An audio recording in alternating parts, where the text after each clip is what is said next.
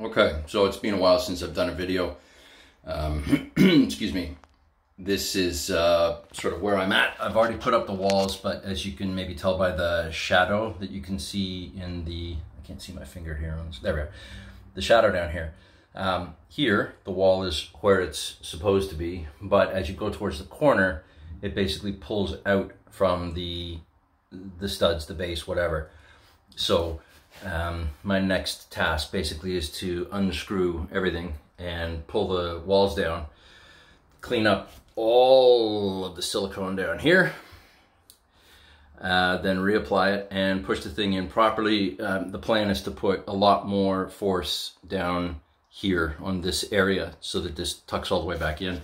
The first time I did it, I was using the drywall poles against the walls and pushing generally in here.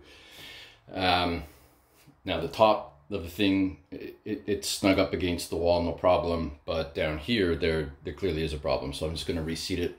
I don't think it's going to be that big a deal now that I'm aware of it, at any rate, but I guess time will tell. So that's where we are, and the reason I'm still on this is because I need to get the shower head installed somewhere in here before I can drywall the back of this wall. So this still has to happen before the drywall can finish.